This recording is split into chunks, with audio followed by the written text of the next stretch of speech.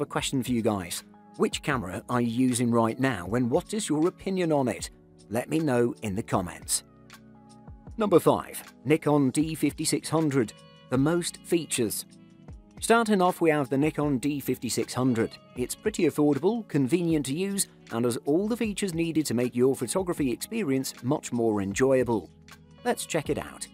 I have to praise the camera's live view autofocus performance, which was super responsive and just awesome in every aspect.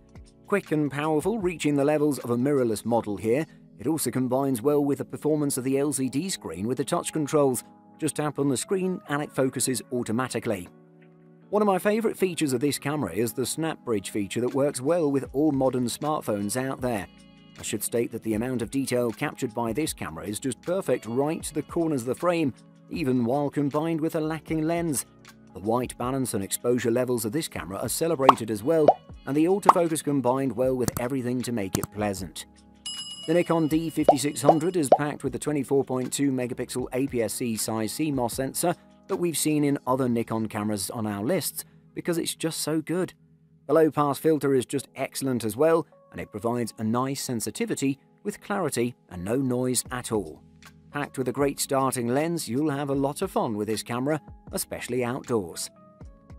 Number 4. Nikon D3500. Best for beginners. Moving on, we have another great product by Nikon, the D3500. This one is a great camera that offers amazing features along with excellent picture quality. It's very easy to use and feels very comfortable in the hands.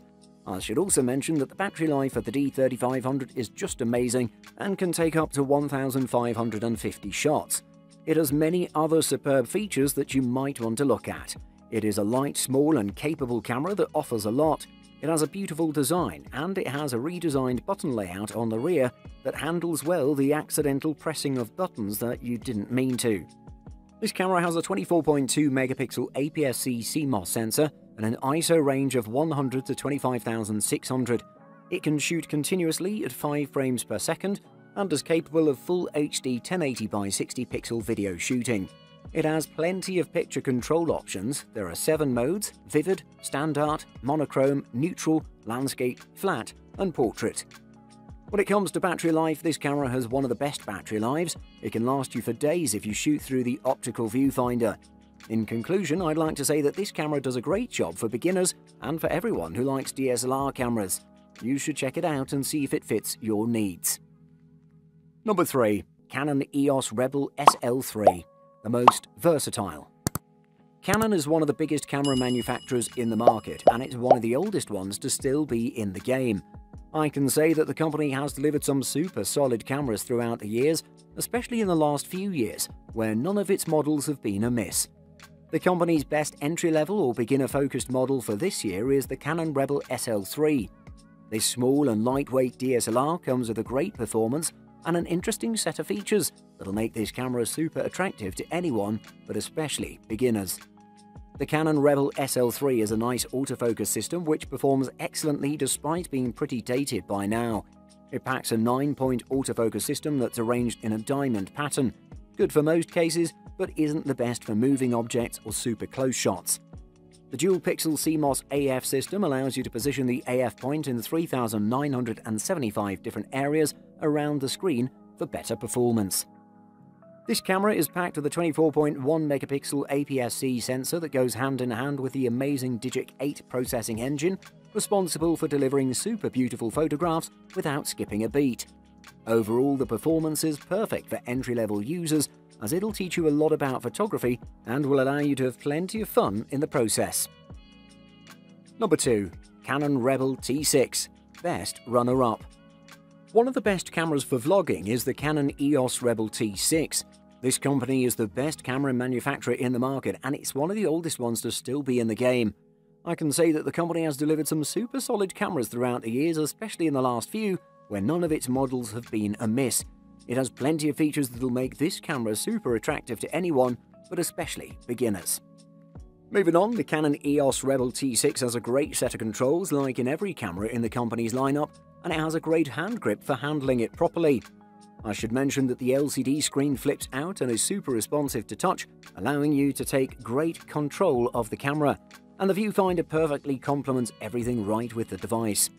It has an 18-megapixel CMOS image sensor and high-performance Digic 4 Plus image processor for amazing speed and brilliant quality.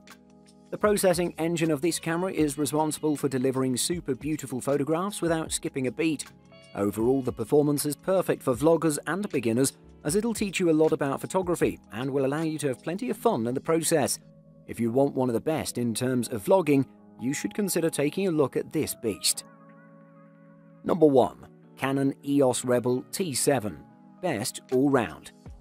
One of the best budget DSLR cameras in 2021 is the Canon EOS Rebel T7. This camera is the predecessor to the EOS 1300D that we've talked about before, and it comes with all the improvements that make it a perfect camera for your needs. Let's check it out.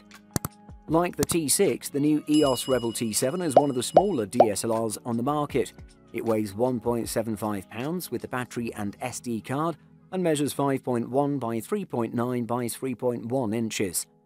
The Canon EOS Rebel T7 might have a plastic build overall, and it hasn't changed much in terms of design, but it has all the good features of its predecessor.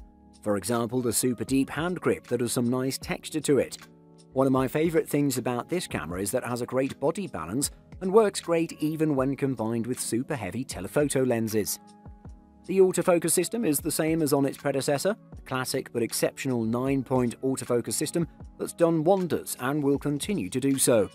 The most important thing about this camera is its amazing 24.1 megapixel APS-C CMOS sensor that delivers some exceptional detail. The noise is controlled perfectly and the dynamic range is perfect overall, the best for its price. Buying guide. Focus system.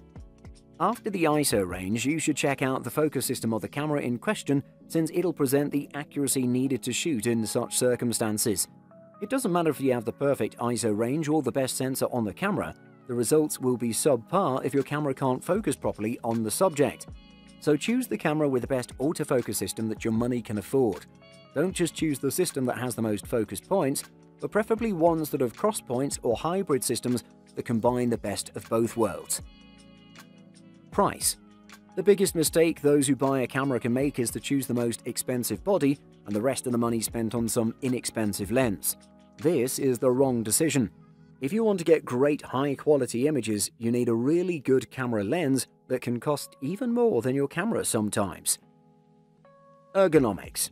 This is an understated element of cameras. If at all possible, try before you buy. Make sure a camera fits comfortably in your hand and that it's not so heavy that you won't want to carry it around with you. A camera you buy should offer quick accessibility to the most commonly used functions, and menus should be simply structured, logical, and easy to learn. Much of this is subjective, so we recommend getting hands-on with different models